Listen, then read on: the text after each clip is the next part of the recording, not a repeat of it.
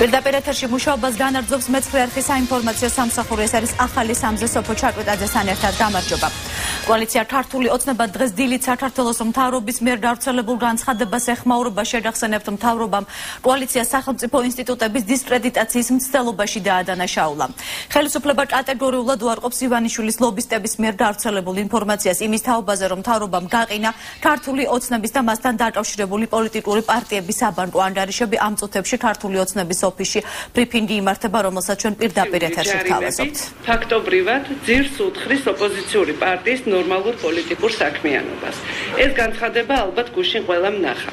დღეს ამ განცხადებას გამოეხმაურა საქართველოს მთავრობა, რომელიც ამბობს: საქართველოს მთავრობა კატეგორიულად უარყოფს ბიძინა ივანიშვილის კოალიცია ქართული ოცნების ლობისტების მიერ გავრცელებულ ბრალდებას, რომ ხელისუფლებამ გაყინა ქართული ოცნების ან მასთან დაკავშირებული პოლიტიკური პარტიების საბანკო ანგარიშები, არც ერთი პარტიის ანგარიში გაყინული არ არის. და შემდეგ მთავრობის განცხადებაში არის მოყვანილი ძალიან ბევრი ციფრი, რომელიც თითქოს და ადასტურებს იმას, რაც წერია ამ წინასიტყვაობაში, რომელიც მე წაგიკითხეთ. ამ განცხადებაში პირველ რიგში ყურადღებას იპყრობს ერთი რამ. ევროპის საბჭოს საპარლამენტო ასამბლეა არის მოხსენიებული როგორც ქართული ოცნების ლობისტი. ეს არის პირველ რიგში ყველაზე აღმაშფოთებელი და შემაშფოთებელი რამ, რაც არის მთავრობის განცხადებაში. მე დარწმუნებული ვარ, რომ მთავრობის მიერ ევროპის საბჭოს საპარლამენტო ასამბლეის ასეთ სახად მოხსენიებას პირველ რიგში თავად ევროპის საბჭოს საპარლამენტო ასამბლეა გაუპირისპირდება, გააპროტესტებს და გააკრიტიკებს. ეხლა რაც შეეხება იმ ციფრებს, რომელიც არის მოყვანილი მთავრობის განცხადებაში და რომელიც ვითომ და ადასტურებს იმას, რომ ქართული ოცნების და მასში შემავალი პარტიების ანგარიშები არ არის დაყადაღებული. განცხადებაში ნათქვამია, რომ ქართული ოცნება ცდილობს უკანონო სქემების აწყობით დააფინანსოს საკუთარი საარჩევნო კამპანია. აქვე არის ნათქვამი, თითქოს კოალიციამ მოიზიდა 44 მილიონზე მეტი ლარი, საიდანაც 18 მილიონი ლარი არის უკანონო შემოწირულობა. მე რასაკვირველია მაქვს ზუსტი ციფრები, მაგრამ ამ ციფრები თქვენ არ დაგღლით, მე მგონი ჯობია ესე დავამრგვალოთ. სრული პასუხისმგებლობით ვაცხადებთ, რომ კოალიცია ქართულ ოცნებაში შემავალი პოლიტიკური პარტიების 2011 წლის 1 ნოემბრიდან დღემდე მოზიდულია მხოლოდ 10,5 მილიონი ლარის შემოწირულობა.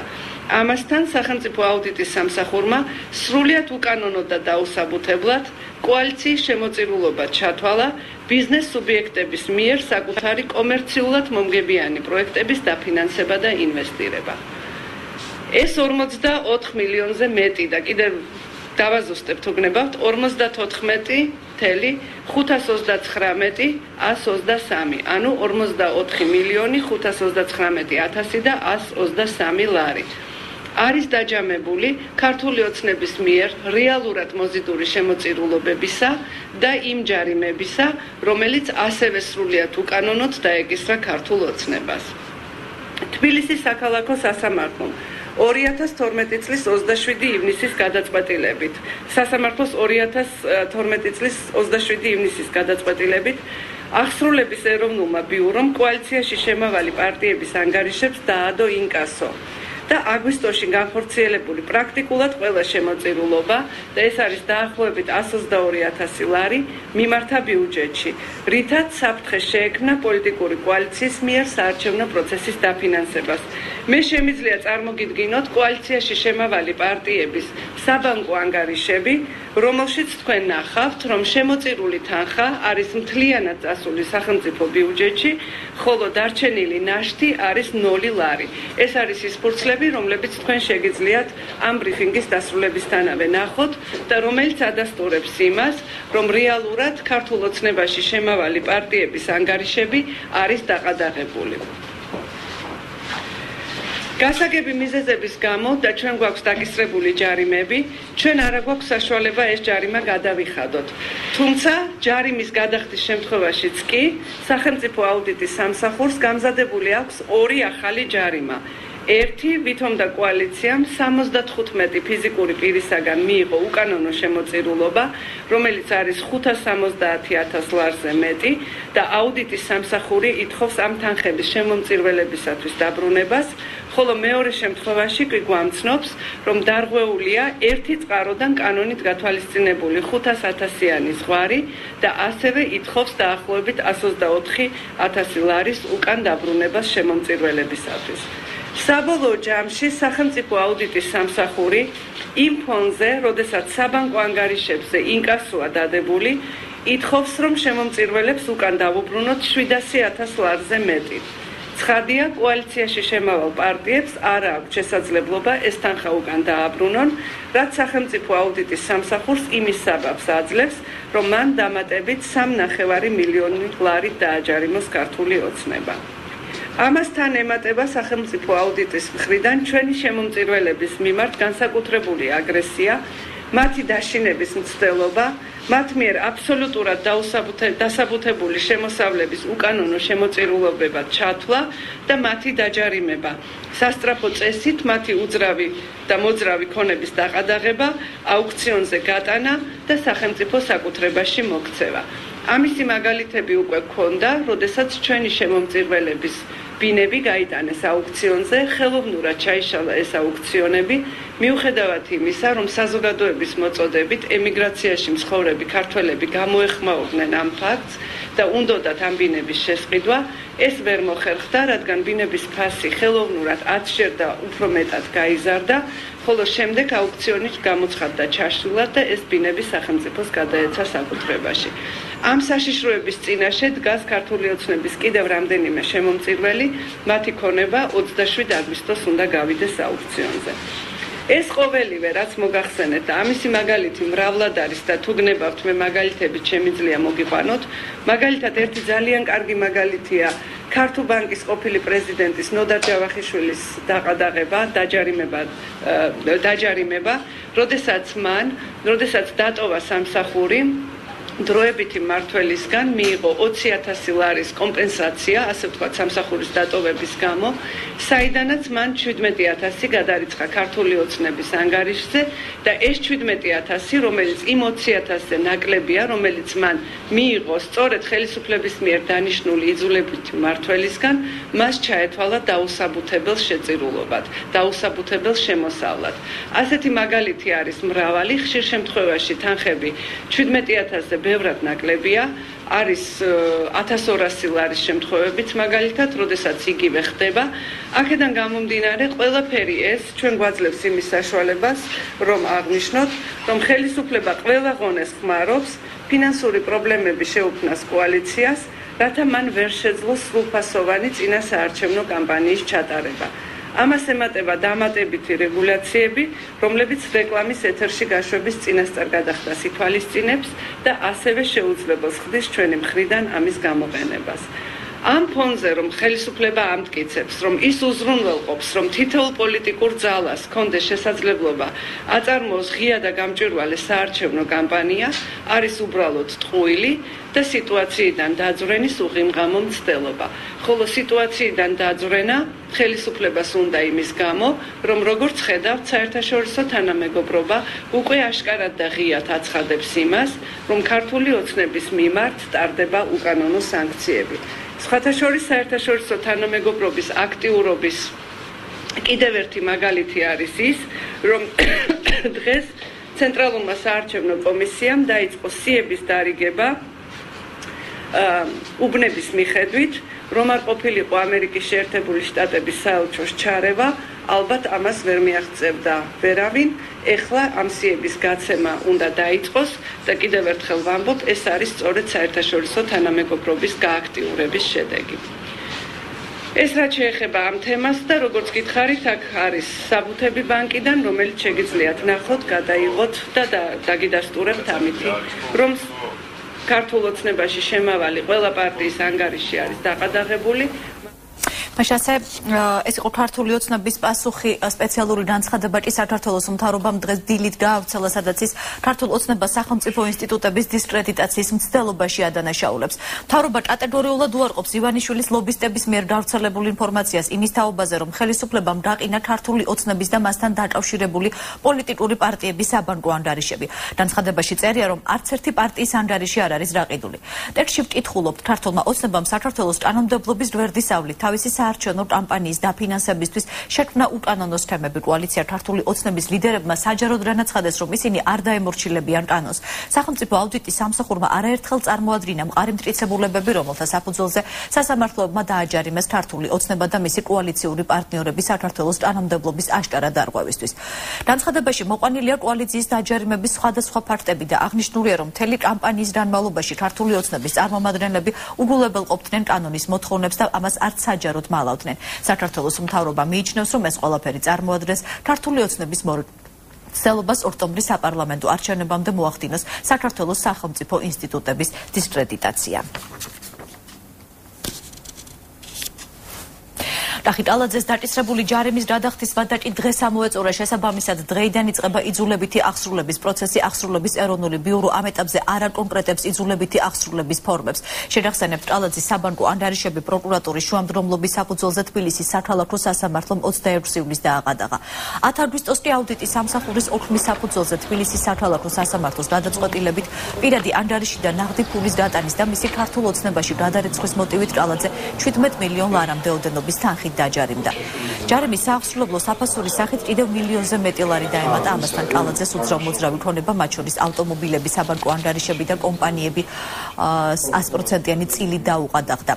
იგივე მოტივით ქართული ოცნების ლიდერი ბიძინა ივანიშვილი 21 მილიონამდე ლარით დაჯარიმდა. ივანიშვილს ჯარიმის გადახდისვა და დღეს ღამის 12 საათამდე ეწურება.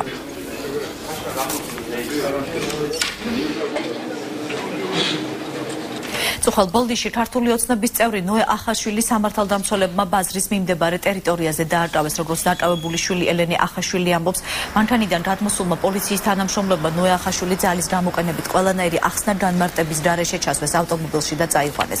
მის შვილს კი ტელეფონი წაართვეს. შემდეგ სამართალდამცველებმა ტაქსის მძღოლებს მისცეს. მითითება, რომ ელენე ახაშვილი ტერიტორიიდან არ გაეყვანათ. კოალიციის წევრებს პოლიციაში ნოე ახაშვილის დაკავების მიზეზი არ განუმარტეს. ადვოკატმა კობახიძემ დაკავებულთან გასაუბრება მხოლოდ მას შემდეგ შეძლო, როდესაც ის ბოლნისის პოლიციიდან მარნეულის რაიონულ სამმართველოში გადაიყვანეს. გააჩერეს მამაჩემი და დაუწყეს ჭიკაობა, ჩაჭიქი მანქანაშიო. მამაჩემმა კითხა რატოო, რის გულისთვისო. ანუ არაფერი არ უთხრეს, ჩაჭიქიო და ჩააგდეს მანქანაში. მე გამომეკიდა ორი პოლიციელი. ერთი მიტრიალდა, მე უკან მანქანისკენ დაბრუნდა, მეორე მე ჭიკავებოდა და ჩამომართვა ტელეფონი. მოსულები ვართ აქ, როგორც გითხეს, მიმდინარეობს ნოე კახაშვილის დაკითხვა, ისე რომ არც ადვოკატი ესწრება, არც არავინ აბსოლუტურად. არის 176 მუხლი და 171 მუხლი ადმინისტრაციულ სამართალდარღვევის კოდექსისა და ედავებიან პოლიციის დაუმორჩილებლობას და წვრილ ხულიგნობას. ამ დროს კაცი გაუგნებულია. უბრალოდ არის ეს მობილური ჯგუფის ხელმძღვანელი ბოლნისის რაიონში, ჩვენი კოალიციის და იმდენად აქტივისტია, რომ უნდათ რაღაცნაირად უგულებელყონ, როგორც თვითონ ამას ამბობს, რომ გაანეიტანონ მისი მოქმედები, აქტიური მოქმედებები. ხონში კი ქართული ოცნების წევრი სულავა და რესპუბლიკური პარტიის ხონის ორგანიზაციის თავმჯდომარე კუბლაშვილი დააკავეს. მათ ბრალიწრულ ხულირლობაში ედებათ. ხონის ქართული ოცნების მაჟორიტარი კანდიდატის განცხადებით დაკავებულებსა და ნაციონალური მოძრაობის კოორდინატორ შორის რამდენიმე დღის წინ მცირე შელაპარაკება მოხდა და სწორედ ეს გახდა დაკავების მიზეზი. სულავა და კუბლაშვილი ქუთაისის სამხარეო სამმართველოს წინასწარი დაკავების იზოლატორში გადაიყვანეს. ადვოკატ სოფიო რძელიშვილის განცხადებით დაკავება უკანონოა, რადგან წვრილმანი ხულიგნობის ფაქტს ადგილი არ ქონია. ადვოკატის თქმით, სულავასა და კუბლაშვილს სავარაუდოდ ადმინისტრაციული წესით დასჯიან, რაც 90 დღემდე ადმინისტრაციულ პატიმრობას ან 100 ლარიან ჯარიმას ითვალისწინებს. აღვანა მოხდა ერთ-ერთი სულავის ქორწილიდან ყოველგვარი გაფრთხილების და ყოველგვარი შეტყობინების გარეშე და კუბლაშვილი ჩვენთან იჯდა მანქანაში, შეხვედრიდან მოვდიოდით, დაგვაჩერენ, გოდიში მოგვიხსენებენ, რაღაც კითხვები გაჩნდა ყობას მინდა. ჩაიჯდნენ მანქანაში და დაახლოებით 15-20 წუთში წამოიყვანენ ქუთაისში. ყოველგვარი ადვოკატურის გარეშე ადვოკატები არ შეუშვენ შენობაში, ეხლაც არ ვიცით თუ რაზე არიან დაკავებული. ჩვენ ვერსად ვერ ხედავთ, რომ მათ წვრილმანი ხულიგნობას ჩაიდინეს, ვინაიდან ისინი გადავიდნენ მხოლოდ ადამიანური თვალსაზრისით ნაცნობთან და უთხრეს, რომ ხდებოდა ჩვენი აქტივისტების დაშინება და ამაზე ნამდვილად არის ფაქტები, რომ ის კონკრეტული ადამიანი აშინებდა ჩვენს მხარდამჭერებს. წითელი ხუთიანი და მართველი პარტიის ძველი პლაკატი ჩალაობნის შემდეგ ამჯერად ოზურგეთის რაიონის სოფელ კონჭრათის რწმუნებული სამუშაო ოთახში აღმოჩნდა. ჯუმბერ მიხატაძე ვერ იხსენებს, როდის დაიკრა მის სამუშაო ოთახში დასული საპარლამენტო არჩევნების დროინდელი სლოგანი. რწმუნებულმა კომენტარი არც იმის შესახებ გააკეთა, არის თუ არა კანონდარღვევა მართველი პარტიის საარჩევნო ნომრის გამოკრა ადმინისტრაციულ შენობაში. სოფლის პროგრამა და გადაღამას. არანაირ შოკოლადას არის. და ბატონო ჯუბერ, ეს პლაკატი როდის გამოაყარეთ? თქვენ სამუშაო კაბინეტში. არც მახსოვს. არ მახსოვს. და ეს კანონიერი არის, თქვენ როგორ ფიქრობთ? არ მახსოვს, ეს შეიძლება ვერ ვიყურა. თვითონ არ გამიგრავს. ეს ხო თქვენი სამუშაო ოთახია.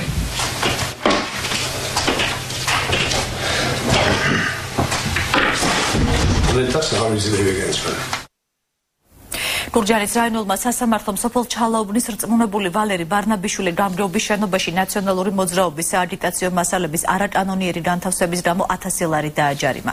ინფორმაცია რეაგირებისთვის ცესტოს თავისუფალი და სამართლიანი არჩევნების უწყებათა შორისმა კომისია მიაწოდა. გურჯაანის საოლქო საარჩევნო კომისიამ ადმინისტრაციულ სამართალდარღვევათა ოქმი შეადგინა და მასალები რაიონულ სასამართლოში გადაგზავნა.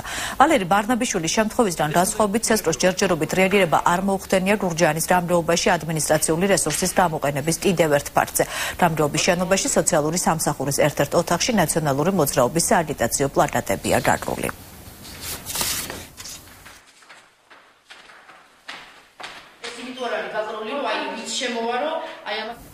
ცენტრალური საარჩევნო კომისია განცხადებას ავრცელებს, რომლის მიხედვით საარჩევნო სუბიექტები დღეს მიიღებენ საარჩევნო უბნების მიხედვით დაყოფილ ამომრჩეველთა სიებს. სიებში ასახულია ცვლილებები მიმდინარე წლის 15 ივლისიდან 15 აგვისტოს ჩათვლით, შეგახსენებთ სიების დაზუსტების უზრუნველყოფის კომისიისგან კორექტირებული ამომრჩეველთა ერთიანი სია 1 აგვისტოს მიიღო. ელთოს საპარლამენტო ასამბლეის წინა საარჩევნო დელეგაცია მთელი დღის განმავლობაში შეხვედრებს მართავს. ელთოს წარმომადგენლებმა NDI-ის დირექტორ ლუის ნავაროს შემდეგ თავისუფალ დემოკრატებთან გამართეს შეხვედრა. პარტიის წარმომადგენლებმა დელეგაციას მათ აქტივისტებს ზეწოლის ამსახველი დოკუმენტური მასალა წარუდგინეს და ქვეყანაში წინა საარჩევნოდ არსებული ვითარება გააცნეს. ასევე საუბრის თემა იყო ფინანსური ანგარიშების დაყადაღების საკითხი. მოგვიანებით ელთოს საპარლამენტო წარმომადგენლობა 4 არასამთავრობო ორგანიზაციას შეხვდა. არასამთავრობო სექტორის წარმომადგენლებმა არჩევნებში საერთაშორისო დამკვირვებლების მონაწილეობის მნიშვნელობაზე ისაუბრეს. ელთოს საპარლამენტო დელეგაცია დღეს ასევე შეხვდება ქრისტიან დემოკრატიულ პარტიას და პარლამენტის თავმჯდომარე დავით ბაქრაძეს. მედიისთვის ყველა შეხვედრა დახურულია.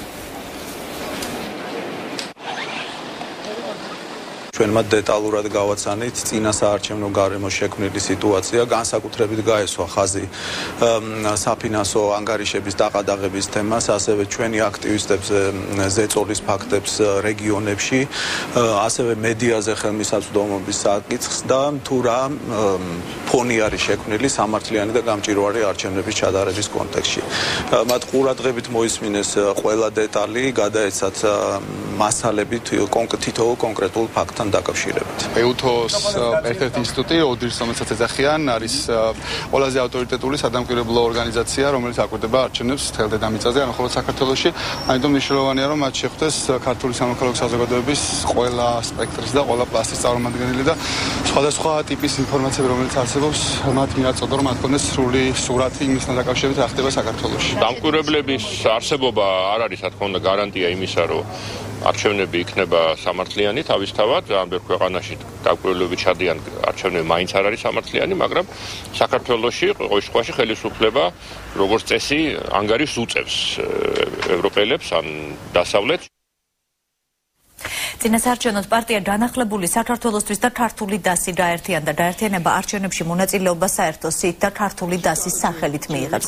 პარტია განახლებული საქართველოსთვის თავმჯდომარე ნანა გულოა და ქართული დასის ლიდერი ჯონდი ბაღათურია გაერთიანებული პარტიის სახელით თანამშრომლობას ქართულ ოცნებას თავაზობს. შეგახსენებთ 19 აგვისტოს პარტია განახლებული საქართველოსთვის ცესკომ არ დაარეგისტრირა. გარანტირებულია ხელისუფლების ცვლილება და გარანტირებულია ეს უმტკივნეულოდ. მე პირად არ ვთქვენ რა დასკვნები გამოიტანეთ, მაგრამ მე პირადად მქონდა საუბარი მინდიასთან და მინდია აცნობიერებს იმ მდგომარეობას, რაც დღეს საქართველოში არის შექმნილი. მე ისიც მესმის, რომ ხშირად მოდის ქვედაშლონებიდან კრიტიკა შეიძლება იყოს კრიტიკა კოალიციის მხრიდანაც, მინდიას მიმართ შეიძლება იყოს სხვა მხრიდანაც კრიტიკები, მაგრამ დღეს კრიტიკის დრო არ არის. პარტია განახლებული საქართველოსთვის თავისი მიზნებისა და პროგრამის განხორციელებას იწყებს კონსტრუქციულ ოპოზიციურ ძალასთან ერთად, რომელსაც ქვია ჯონდები ქართული დას. ლეიბორისტების მორიგი მოწოდება პარტია ხელისუფლების წარმომადგენლებისგან კიდევ ერთხელ მოითხოვს საჯარო გახადონ მათი ოჯახის წევრების დასვენების ხარჯები. და ვიდრე ხელისუფლება მათ მოთხოვნას გამოეხმაურება პოლიტიკური გაერთიანება საკუთარი პარტიის წევრების საზაფხულო ხარჯებს აკვეხნებს, სადაც ჩამოწერილია, სად დაისვენეს და რა დაუჯდათ ლეიბორისტებს დასვენება. მოუწოდებთ კამერების წინ ხალხის გაჭირვებაზე ნიანგის ცრემლებით მოღვარღვარე ხელისუფლებისა და მათი სატელიტი ოპოზიციის წევრებს გამოაქვეყნონ საჯაროდ ინფორმაცია თუ სად ისვენებდნენ მათი მეუღლეების, შვილების, სიდედრების, სიმამრები და სხვა ოჯახის წევრები და რამდენი მილიონი დაუჯდათ საზაფხულო განცხრომა სოფლიო კურორტებზე. ახლა წყდება ჩვენი ქვეყნის ბედი, თითოეული თქვენგანის ძალიან გრძელვადიანი მომავალი და ძალიან გთხოვთ ეს არავის არ გადააბაროთ. ასე მიმართა საქართველოს პრეზიდენტმა ანაკლიაში სამერჯობის მონაწილე სტუდენტებს. მიხეილ სააკაშვილმა ახალგაზრდებს მოუწოდა იყვნენ დარაზმულები, რათა არ ახდეს მტრის ოცნება. საქართველოს არ უნდა დაუთმოს თავისი თავისუფლება სხვა პოლიტიკურ ძალას, განაცხადა პრეზიდენტმა. ახლა წყდება ჩვენი ქვეყნის ბედი.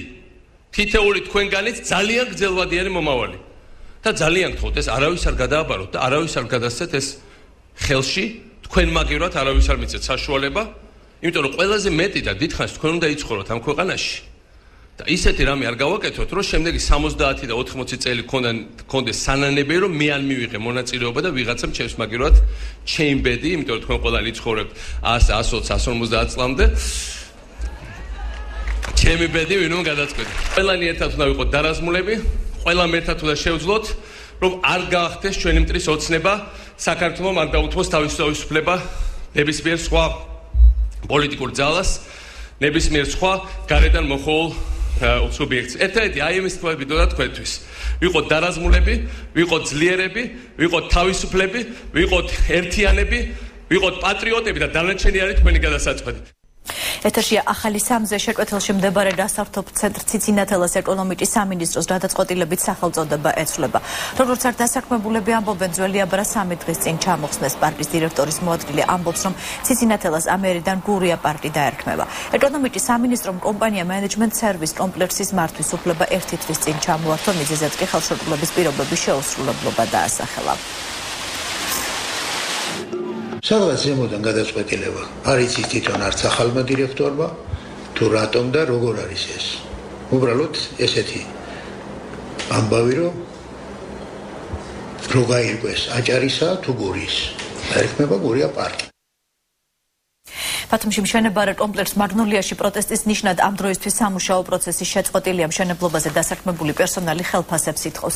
ობიექტის ეზოში შეყრებილი პერსონალი დღეს პრეზიდენტთან შეხვედრას გეგმავს, როგორც ცნობილია, მიხეილ სააკაშვილს დღეს მაგნოლიას ეზოში რუსული პოპ-როკ ჯგუფის უმა თურმანის კონცერტზე ელიან. მუშები აპირებენ სწორედ ამ კონცერტზე სცადონ პრეზიდენტთან შეხვედრა, თუმცა როგორც ისინი აცხადებენ, სამშენებლო სამუშაოების ზედამხედველმა მკაცრად გააფრთხილა, რომ პრეზიდენტთან მიახლოების მცდელობის შემთხვევაში პრობლემები შეექმნებათ. კომპანია დექსოს დეველოპმენტში მეცხრე არც განუმარტეს, რომ მაგნოლიაზე დასაქმებულთა 30%-ს ხელფასი დღეს ჩაერიცხება. დანარჩენები კი ანაზღაურებას კვირის ბოლომდე მიიღებენ. ვეუბნებიათ თქვენ ახევის განმავლობაში დღეს. თქვენ ახევარია მუშაობთ სულტყულა.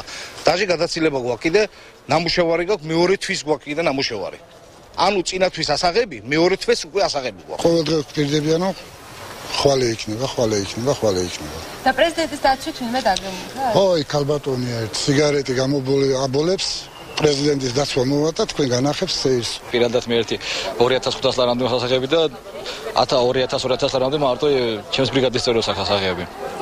თხოვეთ ახლა ვინ ჩვენი შუამავლები არიან პრარაბები, იგენის თბილისში რეკავენ, იგენმა საქნა ჩვენზე უარეს დღეში არიან, აქ ჩვენი შუამავლები ვინც არის. უბნებიან დღეს იქნება, ხვალე იქნება, გუშინ ჩვენმა პრარაბები დღეს როგორც თქვენ გადაწყვეტეთ, ისე მოიქიაცეთ უბრალოდ, პასუხი აღარ მაქვს. კოალიცია ქართული ოცნების წინასაარჩევნო კამპანია კახეთში გურჯაანის მაჟორიტარი დეპუტატობის კანდიდატი მანანა ბერიტაშვილის სტიქისგან ყველაზე მეტად დაზარალებულ სოფელ ჩუმლაყის მოსახლეობა შეხვდა და მათგან ის კონკრეტული პრობლემები მოისმინა, რომელიც ადგილობრივებს აწუხებს. დეპუტატობის კანდიდატმა მოსახლეობას კოალიციის წინასაარჩევნო პროგრამაც დააცნო და მათ დახმარებას დაპირდა. მანანა ბერიტაშვილმა დღეს სტიქისგან დაზარალებული ადგილები დაათვალიერა და განაცხადა, რომ ხელისუფლება საკუთარი ხალხის ასეთ მდგომარეობაში დატოვება არ ეპატიება. ვიღაც მელექსე დილიდან დავიარეთ ყველა ჭიშკარი, ყველა ეზო, ყველა მოსახლე და ვნახეთ ჩვენ თვალით, რომ ნამდვილად ეპიცენტრი იყო ეს სოფელი სტიქიური უბედურების, მაგრამ ეს არის სოფელი, რომელიც სტიქიურ უბედურებას არაფრით არ შეუშინდება. ჩვენ უფრო მნიშვნელოვანი სტიქიური უბედურება გვაქვს ახლა თავზე მთელ საქართველოს და იმ სტიქიურ უბედურებას უნდა გავუმკლავდეთ. სოფელს ჩადით. არც ვენახი არის, არც არაფერი. და არავინ არაფერს არ აფიქრობს. ესენი გვიგვევდნენ, დღეს ვიყავი მე ბანკში. მეორე კატეგორიაში ხარ და მე მტევანი აღარ აქვს, სარი აღარ მაქვს ვენახში. არაფერი აღარ მაქვს. რით უნდა ვიცხოვრო? კოალიცია ქართული ოცნების ბორჯომის მაჟორიტარი დეპუტატობის კანდიდატი გედევან ფოფხაძე სოფელ ყვიბისის მოსახლეობა შეხვდა. ადგილობრივების პრობლემების მოსმენის შემდეგ შტაბის წევრებმა სოფელში ფეხით მცდელობაც მოაწყეს. მოსახლეობას ქართული ოცნების გაზეთები და საინფორმაციო ბუკლეტები დაურიგეს. მე ჯერა რომ დღეს ჩვენი გამოჩენით ყვიბისში ამ ხალხს მიეცა იმედი ჩვენს ვიბრძენით და რომ ქართული ოცნების გამარჯვება ამ ხალხისთვისაც ჩვება იქნება და ამ ხალხისთვისაც არის შანსი ის დარღვეული უფლებები და ის დაკარგული მომავალი, რომელიც დღეს ჰქონდათ ამ ადამიანებს, ეს ყველაფერი დაბრუნდეს, აღდგეს და ამ ხალხმაც მიიღოს ღირსეული ცხოვრების შესაძლებლობა. ოზურგეთში სოფელ კონჭრეთში 80 წლის ნათელად უღუში სასმელ წყალს კილომეტრებით დაშორებული წყაროდან ეზიდება. სოფელს წყალი წლებია არ მიეწოდება. ახალგაზრდები კონჭრეთში უმუშევრობასაც უჩივიან, ჩაისა და თხილის საკრებად ისინი თურქეთში დადიან. ოზურგეთის მუნიციპალიტეტის სოფელ კონჭკათის მოსახლეობას მრავალი წელია სასმელი წყლის პრობლემა აწუხებს. წყალმომარაგების სისტემა დიდი ხნის წინ მოიშალა, თუმცა მისი აღდგენა არავის უცდია. წყალი ახლა ესე იგი იყო გამოყვანილი ადრე, მაგრამ მერე მთავრობა შეიცვალა და აზიანდა და გაბუჯდა, მერე აღარ აწყა სოფელში და მე თვითონ მაქვს ეგ გამოყვანილი კილომეტრიდან. 80 წლის ნათელად უღუში სასმელ წყალს სახლიდან კილომეტრებით დაშორებული წყაროდან ეზიდება. მისი თქმით, სოფელს არანაირი შემოსავალი აქვს და ადგილობრივებს თავის გატანაც უჭირთ. 12 წელი მოვიდა, იმას მერე ჩვენ არც კრანი გვაქვს, არც წყალი გვაქვს და არც ყველა ეუბნება ვებია მაგას ყველა დილას აღამოს ისე ქვია, მაგრამ შედეგი არ ჩანს.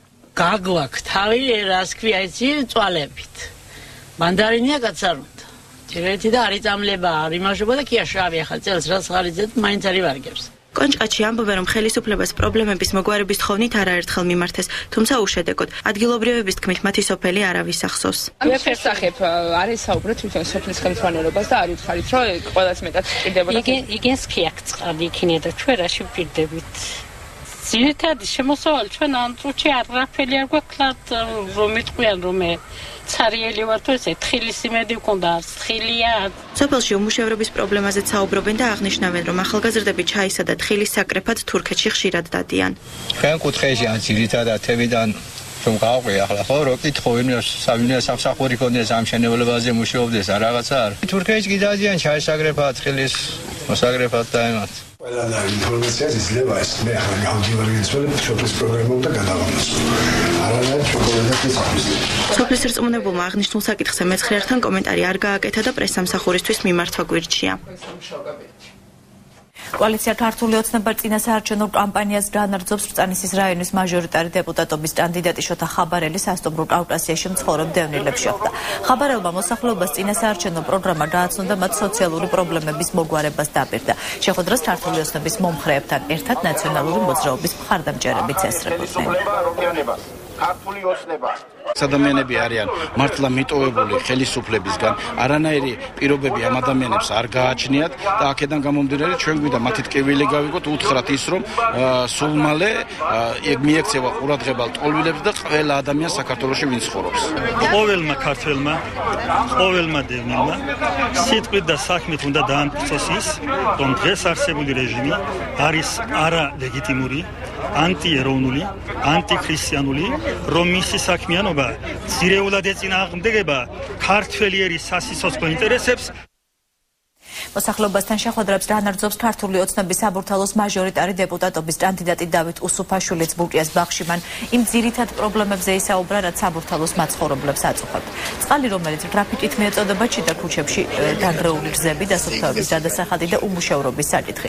უსუფაშვილმა ადგილობრივებს კოალიციის სამომავლო გეგმები გააცნო, რისი განხორციელებაც აქამდე გადაუჭრელი პრობლემების მოგვარებას გულისხმობს. კოალიცია ქართული ოცნება. ხდება მშვიდობიანად გავაცილოთ.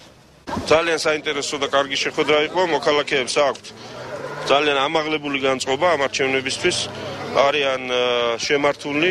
ცხადია, აქ კითხვები იმის თაობაზე, რა მექანიზმებით შევძლებთ ჩვენ ხმების დაცვას, იმიტომ რომ ხედავენო ხელისუფლება ბევრ რამეზეა წამსვლელი. ზოგიერთ თემაზე ვისაუბრეთ, თუ რითი ვაპირებთ ჩვენ გაყალბების თავის დაცვას და ვისაუბრეთ ქვეყნის პრობლემებზე, საბურთალოს პრობლემებზე. საინფორმაციო შეხვედრებს განაგრძობს კოალიცია ქართული ოცნების გარდაბნის მაჟორიტარი დეპუტატობის კანდიდატი. მოსახლეობასთან შეხვედრები ყოველდღიურ რეჟიმში მიმდინარეობს. მამუკ არეშიძე ვაზიანის მოსახლეობას შეხვდა, კოალიციის ლიდერმა ადგილობრივების პრობლემები მოისმინა და მათი გადაჭრის გზებზე ისაუბრა. ვაზიანის მოსახლეობას წლებია სასმელი წყლის გაუმართავობა აწუხებს. მათ არც ბუნებრივი აირი აქვთ. მამუკ არეშიძის განმარტებით შეხვედრების მიზანი მხარდამჭერთა ინფორმირება და მათთვის საარჩევნო პროგრამის დაცნობაა. გაზი არა გვაქვს, ნაწილობრივ არის შემოყვანილი მარტოლტოლვილებისთვის, დანარჩენი მოსახლეობისთვის გაზი არ შემოსულა დღემდე და ტრანსპორტის პრობლემა გვაქვს სერიოზული. 20 წელია, 18 წელია ეს ადამიანები ცხოვრობენ და გაპრობლემური არ არის. ეს რაღაც ის ხელოვნურების შტაბის ტოვებს, ეს ადამიანები მოიყვნენ გამოკიდებული იყვნენ კონკრეტულ ხელმძღვანელებზე, რომლებიც აშინებენ ამიტომ რომ ჩვენ დაგიკანონებთ როდესმე ამ ბინებს. მაგრამ თუ ჭკვით მოიქცევა. ქართული ოცნება გლდანში ერთ-ერთ სკვერში სამსართულიანი შენობის მშენებლობას აპროტესტებს. ცენტრში, რომელიც გლდანის მეოთხე მიკრორაიონში შენდება, ბანკისა და აფთიაქის განთავსება იგეგმება. ქართულ ოცნებაში აცხადებენ, რომ მას ვინმე ჯემალ კვარაცხელია აშენებს. ადგილობრივების თქმით, მშენებლობას ნაციონალური მოძრაობის გლდანის რაიონის მაჟორიტარობის კანდიდატი ნიკოლოზ ხაჩერიშვილი მფარველობს. ქართული ოცნების ახალგაზრდული ფრთის წარმომადგენლები ამბობენ, რომ ისინი არ შეწყვეტენ უსამართლობის წინააღმდეგ ბრძოლას. დანის ტერიტორიაზე იჩეხება სკვერი და სპორტულ სათამაშო მოედანზე მოსახლეობის ინფორმაციით თვითონ ნიკო ხაშიშვილი დანის დეპუტატობის კანდიდატი აშენებს მრავალფუნქციურ ნაგებობას, რომელიც იქნება მისთვის შემოსავლის წყარო და ეს ყველაფერი კეთდება სკვერის მოწესრიგების საბაბით, მაშინ როდესაც ამ ადამიანებს, ამ ბავშვებს უკარგავენ ჯანსაღი ცხოვრების საშუალებას, უკარგავენ თამაშის ნორმალური ბავშვობის საშუალებას. გვეუნებიან რომ რასადაც არ უნდა გვიჩილოთ, რაც არ უნდა გავგვიკეთოთ, ჩვენ მაინც ამ შენობას ავაშენებთ. ჯემალ კვარაცხელიამ პირადად მითხრა, სადაც არ უნდა ეჩილო, წადი სასამართლოში მიიშირო, სადაც გინდა ეჩილო, მერიამ გამოიტანა ტენდერზე ეს მიწა და ვიყიდე მე. ეს ბავშვები რჩებიან სათამაშო აზოტის, ჰაერის და ბუნების გარეშე. ჩვენ ყველანი ერთად გავილასკებთ ამ უკანონობის წინააღმდეგ, არ დაუშვებთ ჩვენ ასეთ არასამართლიან პირობებს, ბავშვებს სუნთქვის საშუალებას არ აძლევენ და პარკი, რომელიც იყო განთავსებული იმ ადგილზე, გადმოიტანეს აქ. როგორ შეიძლება ბავშვი გაერთოს ტრასის პირზე, სადაც მოძრაობაა მანქანის? ეს ხო სამარცხინო ფაქტია. ქრისტიან-დემოკრატიული მოძრაობის მაჟორიტარობის კანდიდატი ნაძალადევის რაიონში მოსახლეობას შეხვდა. ზაზა სამუშიამ ადგილობრივებს წინასაარჩევნო დაპირებები გააცნო და უბანში არსებულ პრობლემებზე ისაუბრა. გამარჯვების შემთხვევაში პარტია მოსახლეობას კომუნალურ გადასახადებზე დაბალ ტარიფებს პირდება. მაჟორიტარობის კანდიდატმა ყურადღება გაამახვილა წყალდაყვანილობის სისტემის გამართვასა და რაიონის ინფრასტრუქტურის გაუმჯობესებაზეც. ჩვენ ვეუნებით.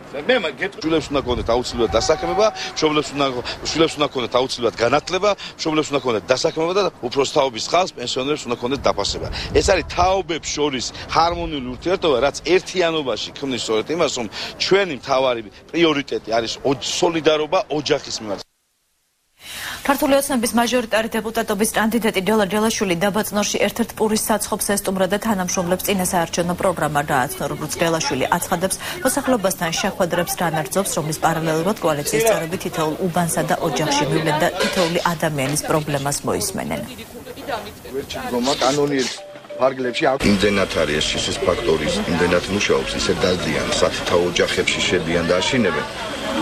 ახლოს მოსვლის ეშინიათ, ამიტომ გადაწყვეტილება მივიღეთ, რომ დიდი აქციები, დიდი შეხვედრები შევაჩერო და სათითაოდ ვიარო. სათითაო შეხვედრები გავაკეთოთ, პატარ-პატარა შეხვედრები, ქუჩაში უბან, ბირჟას რო ეძახიან.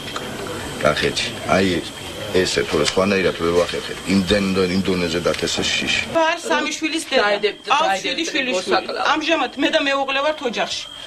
არანაირი შემოსავალი არ მაქვს. საცამიველი დამალაგებლობთ ხოლმე რომ მიმიღეთ მეთქი წლოვანი ხარ 45 წლის ვარ. სამწაულში მიმიღეთ მეთქი წლოვანი გაქვს. თუ წლოვანი ვარ სააკაშვილო მომეცი მაშინ პენსია. ხო. მაშინ მოწეს პენსია რომ მე ოჯახი ვაწარმოო. სადაც უნდა კოალიციამ თავისუფალი საქართველოს ქვემო ქართლში მაჟორიტარი დეპუტატობის კანდიდატები დაასახელა. საპარლამენტო მანდატის მოსაპოვებლად პოლიტიკური გაერთიანების წევრები რეგიონის ყველა მუნიციპალიტეტში იბრძოლებენ. კახაკუკავას განცხადებით თავისუფალი საქართველოს მზადაა ოპოზიციურ პარტიებთან საერთო მაჟორიტარი დეპუტატობის კანდიდატის დასახელების საკითხზე კონსულტაციები გამართოს. ხელისუფლება ელოდება რუსთავში რუსთაველი დავაყენეთ, დმანიში, წალკაში წალკელი და ასე ყველა საარჩევნო ოლქში. ეს იქნება ის ხალხი, რომელსაც არც საკანში დაждდომა არ გაუკვირდება, არც რუსთაველის გადაკეტვა არ გაუკვირდება და საბრძოლველი თუ იქ იქნება არჩევნების გაყალბების წინააღმდეგ ეს ხალხი იბრძოლებს. საჩხერის რამდებელი ზურაბ ცერცვაძე სოფლების მოსახლეობასთან შეხვედრებს განაგრძობს. ცერცვაძე მორიგი შეხვედრა სოფელ ქორეჩი ნაცმოძრაობის აქტივთან ერთად გამართა. რამდებელი ადგილობრივებს მთავრობის 4 წლიან გეგმაზე ესაუბრა და მოუგვარებელი პრობლემების მომავალ 4 წელში მოგვარებას დაპირდა. ქორეთელების მთავარი პრობლემა უწყლობა და უგზოობა, მოსახლეობის ნაწილს კი დამატებით ავარიულ სახლებში ცხოვრებაც აწუხებს. გასაკეთებელი, აქ ამგებელი არაფერი არ ვიქნები თუ მაჟორიტარი. გზის პრობლემა არ ჩემი ერთი გზა გაკეთებული ბავშვი ნორმალურად პატარა იმაში სკოლაში. რომ პროდუქტის მოტანა ზურგით მიწევს ტრასინა სახლამდე. გულთბილი შეხვედრა არის, მე მათ 80% ამ მოსახლეობისას ვიცნობ. ქორეთის ჩემი დედულია და რა ვიცი, ნახოთ რა იქნება და როგორ იქნება. ბევრ არჩევნებზე დაგვიჭირეს მათ მხარი, მე ვფიქრობ რომ ამ არჩევნებზე დაგვიჭერენ მხარს და ეს არის პასუხისმგებლობა ჩემთვის. ფოთში საუბნო საარჩევნო კომისიების კომპლექტაცია დასრულდა 1 ოქტომბრის საპარლამენტო არჩევნებისთვის. ფოთს 2 ახალი საარჩევნო უბანიც დაემატა, რაც საოლქო კომისიის წარმომადგენელთა განმარტებით დენველთა ახალ რაიონში ჩასახლებული მოსახლეობის ფოთში ამომრჩევლობა დარეგისტრირებამ განაპირობა. დენველთა ჩასახლებას უკავშირებენ საარჩევნო სიებში ამომრჩეველთა რაოდენობის ზრდასაც. 39799 იყო ამორჩეველი, დღესდღეობით არის 41699. ნუ ეს ჯერჯერობით არ არის, რა თქმა უნდა, ბოლო, იმიტომ რომ მოხდება კიდევ აი ამ სიებთან დაკავშირებით ყველაფრის გადახედვა. ნუ საბოლოო ვერსია ჩვენ ჩამოგვია, და ამასთან დაკავშირებით მიმდინარეობს მთელი რიგი ღონისძიებები.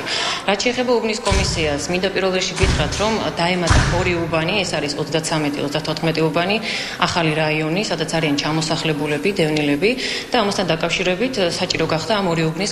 ეთერშია ახალი სამზე და უცხოეთში მიმდინარე მოვლენები, როგორც ჩანს ომი სირიიდან ლიბანსაც გადაედო. ქვეყანაში რელიგიური დაპირისპირება ახლო აღმოსავლეთის პატარა სახელმწიფო სირიის კონფლიქტში ჩათრეული აღმოჩნდა. ბაშარ ასადის მომხრეები და მოწინააღმდეგეები უკვე ლიბანშიც ებრძვიან ერთმანეთს. კონფლიქტი ქვეყნის საზღვრებს დასცდა. ლიბანის საბრძოლო მოქმედებების ეპიცენტრი ქალაქი ტრიპოლია. ბაშარ ასადის მომხრე ალავიტებსა და სირიის რეჟიმის მოწინააღმდეგე სუნიტებს შორის შეტაკება ლიბანის სიდიდით მეორე ქალაქ ტრიპოლში გვიან ღამით დაიწყო. დაღუპულია 10 ადამიანი, მათ შორის 1 ბავშვი, დაჭრილია 100-ზე მეტი. დაპირისპირებული მხარეები ტყვიან ფრქვევებთან ერთად ნაღმწყორცნებსაც იყენებენ, რის გამოც ქალაქში საგრძნო ბინგრებაა. ადგილობრივები ხელისუფლებას უმოქმედობაში ადანაშაულებენ. სიტუაცია ტრიპოლში უარესდება, მთავრობა პასუხისმგებლობას გაურბის. ამის გამო დაპირისპირებულ მხარეებს შორის კონფლიქტი უკიდურესად იძაბება. მთავრობამ დაუყოვნებლივ უნდა შეაჩეროს ეს სისხლისღვრა. წარმოშობით ტრიპოლელმა ლიბანის პრემიერ-მინისტრმა ნაჯიბ მიქათმა მშობლიურ ქალაქში განვითარებული მოვლენების შემდეგ საგანგებო განცხადება გააკეთა. პრემიერ-მინისტრი გასული საუკუნის 70-იანი და 90-იანი წლების სამოქალაქო ომის განმეორების საფრთხეს ხედავს. შესაძლო დაპირისპირების თავიდან ასარიდებლად მხარეები რამდენჯერმე გავაფრთხილეთ. უკვე აშკარაა, რომ ლიბანის სირიის კონფლიქტში ჩათრევის ზღვარზეა. ზოგის სურვილია იმ მძიმე დროში დაგვაბრუნოს, როდესაც ქვეყანაში სამოქალაქო ომი მძვინვარებდა. დღესვე სირიიდან ლიბანში გაეროს სამხედრო დამკვირვებლები გაემგზავრნენ. მანდატის ამოწურვის შემდეგ გაეროს სამშვიდობო მისიის წევრები დამასკოდან ბეირუთში ავტომობილით მიდიან. მოსკოვში სირიის ხელისუფლების წევრებს პარიზში ოპოზიციას მასპინძლობენ. ვიდრე დასავლეთი დამასკოს რეჟიმის შეცვლაზე საუბრობს, კრემლი ასადის მთავრობას უწყადებს თანადგომას. რუსეთის ფედერაცია სირიაში ეროვნული თანხმობის მიღწევას და დაპირისპირებული მხარეების შერიგებას ცდილობს. საფრანგეთის პრეზიდენტმა ელისეს სასახლეში სირიის ეროვნული საბჭოს ლიდერი აბდელბასეთ სიდა მიიღო. მოლაპარაკების მთავარი თემა ასადის რეჟიმის შეცვლა და სირიის საჰაერო ბლოკირება იყო. ასადი კრიმინალური მენტალიტეტის სიმბოლოა, ამ ბანდის დამარცხებით სისხლისღვრა დასრულდება. დღეს ჩვენ ვემზადებით მთავრობის შესაცვლელად და ამაში მონაწილეობა უკლებლივ ყველა სირიელმა უნდა მიიღოს. ეს ვალდებულებაა, თუ კი მართლაც გვინდა რომ სირიაში დემოკრატიული და სამოქალაქო საზოგადოება ჩამოყალიბდეს. ვიდრე სირიის ოპოზიცია პარიზში შეხვედრებს მართავს, რეჟიმის ემისრები მოსკოვში რუსეთის საგარეო საქმეთა მინისტრს შეხვდნენ. სერგეი ლავროვმა ეროვნული თანხმობის ჩამოყალიბების შესახებ ისაუბრა. ყურადღებით ვაკვირდებით სირიაში განვითარებულ მოვლენებს კონფლიქტის მოსაგვარებლად, აქამდე გადადგმული ნაბიჯები საკმარისი არაა. დარწმუნებული ვართ, რომ მოლაპარაკება ერთადერთი გზაა და ეს უნდა გაგრძელდეს. შიდა ფაქტორები დიდ როლს თამაშობს. ფაქტია, რომ ხალხის უმრავლესობა უკმაყოფილოა შექმნილი მდგომარეობით და ნომერ პირველი ამოცანა ეროვნული თანხმობის მიღწევაა. სააგენტო როიტერის დაღუპული იაპონელი ჟურნალისტის ახალი ვიდეო ვრცელდება. კადრები, რომელიც დამასკოში მიმდინარე საბრძოლო მოქმედებებს ასახავს, რეპორტიორის მკვლელობამდე რამდენიმე საათით ადრეა გადაღებული. ჩრდილო და სამხრეთ კორეას შორის სიტუაცია კვლავ იძაბება. ამჯერად მიზეზი სამხრეთ კორეაში დაგეგმილი სამხედრო წვრთნებია ამერიკელი ინსტრუქტორების მონაწილეობით. მათი ჩატარების შემთხვევაში ფხენიანი სეულს სამხედრო ძალის გამოყენებით ემუქრება. წვრთნების პირველ დღეს 56,000 სამხრეთ კორეელი იყო მობილიზებული. სეული აცხადებს, რომ ვარჯიში მხოლოდ სამოქალაქო თავდაცვის მიზნით ტარდება. შეგახსენებთ 2010 წელს ანალოგიურ წვრთნებს ორ დედაქალაქ შორის დაძაბულობის სერიოზული ესკალაცია მოყვა და სროლებს საზღვრებთან 4 სამხრეთ კორეელი შეეწირა. სამხრეთ კორეის მოსახლეობას საგანგებო მდგომარეობის დროს თავის დაცვა უნდა შეეძლოს. მოქალაქეებს ვასწავლით, თუ როგორ უნდა მოიქცნენ თავად და როგორ უნდა უშველონ დაშავებულებს. სკანდალური ვიკილირსის დამფუძნებელი ჯულიან ასანჟი თანახმაა შვედეთის მართლმსაჯულებამ გაასამართლოს. ეს განცხადება ეკვადორის პრეზიდენტმა რაფაელ კორიამ ჟურნალისტებთან შეხვედრისას გააკეთა. ჯულიან ასანჟს ეკვადორმა პოლიტიკური თავშესაფარით 16 აგვისტოს მიანიჭა. ასანჟი კვლავ ლონდონში ეკვადორის საელჩოშია. ლონდონის პოლიცია იმუქრება, რომ მას შენობიდან გასვლისთანავე დააპატიმრებს. შეგახსენებთ, ჯულიან ასანჟს შვედეთის პროკურატურა ბრალს სექსუალურ ძალადობაში სდევს, თუმცა ავსტრალიელი თავს დამნაშავედ არ ცნობს ბრალდებას ვიკილირსის საქმიანობას უკავშირებს და მას პოლიტიკურად მოტივირებულს უწოდებს. ეკვადორის მთავრობა არასოდეს ეწინააღმდეგებოდა, რომ ასანჟი შვედ პროკურორებს დაეკითხათ. პრობლემა მესამე ქვეყანაში მისი შესაძლო ექსტრადაციაა. თუ ამის გარანტია იქნება, დარწმუნებული ვარ, რომ ასანჟი უარს ითქვის თავშესაფარზე. დაბრუნდება შვედეთში და გამოძიებასთან ითანამშრომლებს. ბრეივიკის საქმეზე კი საბოლოო ვერდიქტს ოსლოს სასამართლო პარასკევს გამოიტანს. ნორვეგიელი ტერორისტის ანდერს ბრეივიკის ფსიქიურად დაავადებულად ცნობის შუამდგომლობით პროკურატურამ სასამართლოს მიმართა. ბრეივიკი მის შეურაცხყოფა ცნობას არ ეთანხმება, რადგან თავს პოლიტიკურ აქტივისტად მიიჩნევს. ვერდიქტის გამოტანის შემდეგ გაირკვევა რაელის ბრეივიკს 21 წლიანი პატიმრობა თუ ფსიქიატრიული საავადმყოფო. შეგახსენებთ, ანდერს ბრეივიკის მიერ ნორვეგიაში შარშან მოწყობილ ტერაქტებს 77 ადამიანის, მათ შორის ერთი ქართველი გოგონას თამთა ლიბარტელიანის სიცოცხლე ემსხვერპლა. მომხდარს ვაღიარებ, თუმცა თავს დამნაშავედ არ ვცნობ. მოვითხოვ კანონით გათვალისწინებულ დაცვას. ხელისუფლების მცდელობა კუნძულ უტოიაზე ხალხი დაეცვა, კრახით დასრულდა. დამნაშავის დროული შეჩერებით პოლიციას მომხდარის თავიდან არიდება შეეძლო. ავღანეთში თალიბანები ამერიკულ თვითმფრინავს დაესხნენ თავს. არაკეტო იერიშის სამიზნე გაერთიანებული შტაბის უფროსი გენერალი მარტინ დემპსი იყო. თვითმფრინავი სერიოზულად დაზიანდა, გენერალს კი გაუმართლა, ვინაიდან იმ მომენტში ის ქაბულში იყო და თვითმფრინავის ბორტზე არ იმყოფებოდა.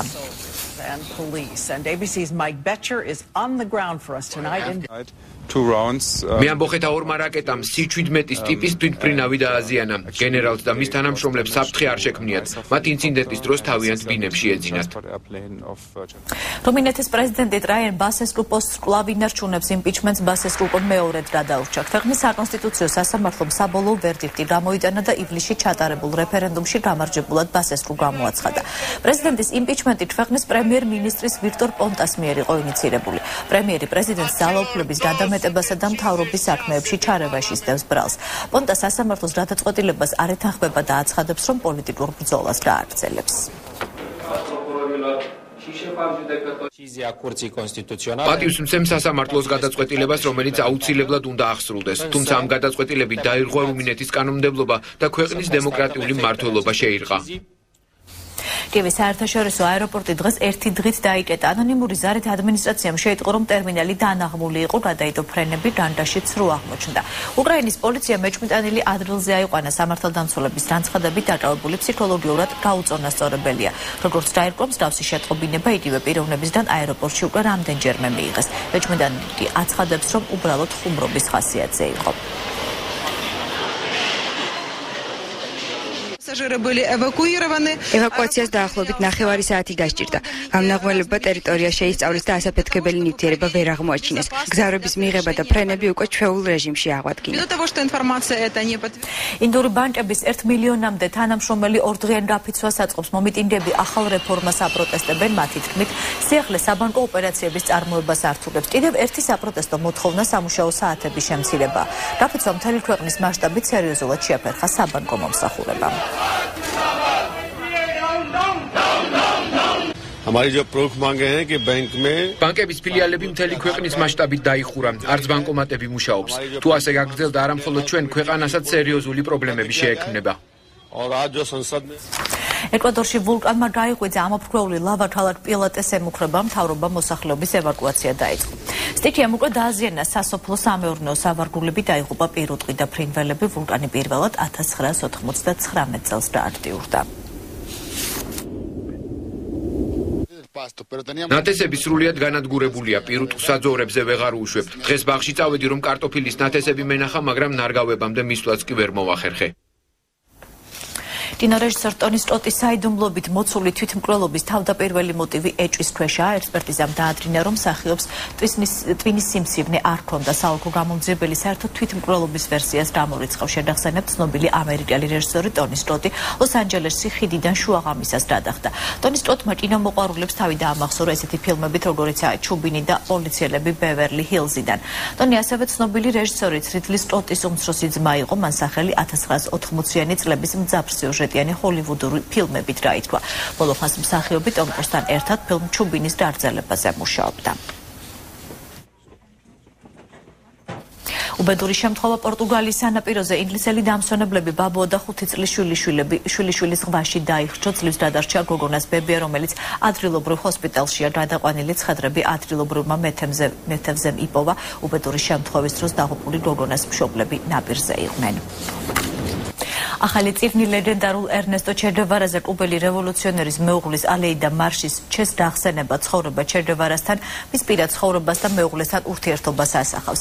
წიგნი სავსეა ფოტოებით და ჩანაწერებით, რომლებიც პირველად ქვეყნდება. პრეზენტაციაზე მეხიკოში ჩე გევარას ქალიშვილი ჩავიდა. მისი განცხადებით წიგნი მკითხველს ცნობილი რევოლუციონერის ადამიანურ მხარეს გააცნობს.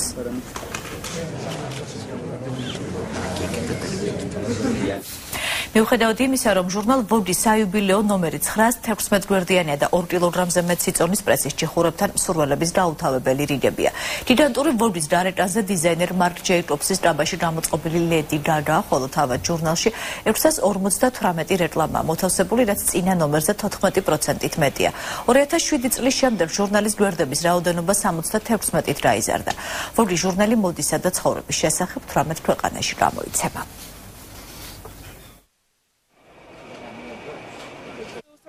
აღფრთოვანებული ვარ, თავს ვერაფერს უხერხებ. ჟურნალის შეძენის სურვილი მკლავს. მოდის საერთოდ არაფერი გამეგება, ამიტომაც შევიძინე ეს გრანდიოზული ჟურნალი. მინდა ახალ ტენდენციებში გავერკვე. დაკვლავს საქართველო. ბერა ივანიშვილი ერთთვიანი ტურნესთვის ემზადება. მომღერალი პროექტით ტვირდები საქართველოს მასშტაბით 10 სოლო კონცერტს გამართავს. პირველი კონცერტი 23 მაისს საჩხერეში გაიმართება. პროექტის ფარგლებში ბერა შეასრულებს როგორც ძველ, ასევე ახალ სიმღერებს. საათ ნახევრიან პროგრამაში მუსიკოსი მსმენელს ბევრ სიურპრიზს პირდება. შემდეგი ღონისძიება 26 აგვისტოს ბათუმში იგეგმება. ტურნეტი 23 სექტემბერს თბილისის კონცერტით დასრულდება.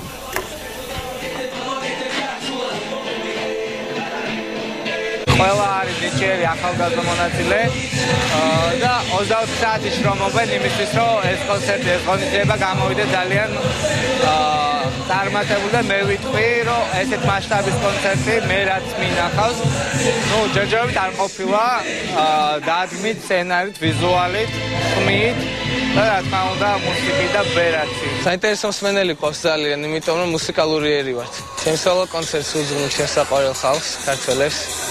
ახალგაზრდებს და პრინციპში ნებისმიერი თაობის ადამიანს და კარი ყველასთვის ღია აქვს. ამ დროს ეს იყო ბოლო ინფორმაცია ახალი ამბებით ეთერში ზუსტად 1 საათზე დაბრუნდებით. დარვალოდეთ.